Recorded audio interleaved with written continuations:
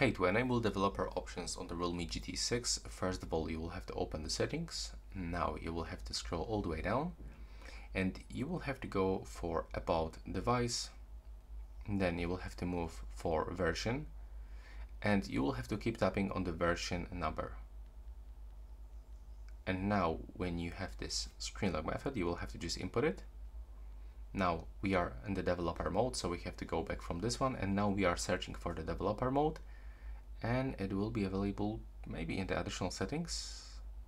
Yeah, there it is. So we can open it, and here we are. So that's all for this video right now. Please subscribe to my channel.